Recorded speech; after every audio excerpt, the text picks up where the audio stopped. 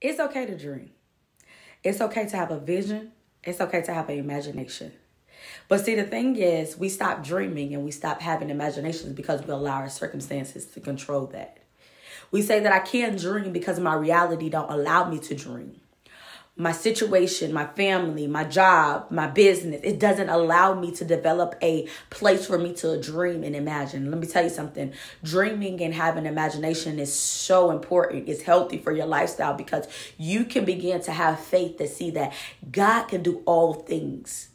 And you can see the work of his hands when you begin to start dreaming.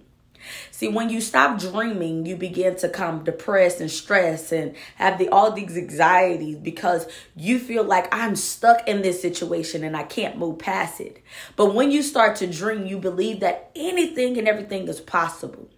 So I want you to understand this, that when you begin to dream, you begin to create the person that you're supposed to be, where you're supposed to be going, and the desires that you see for your future. That's when you begin to dream. But you got to know that you cannot be stuck in your circumstances because that allow you not to move past things that God has given you to grow you.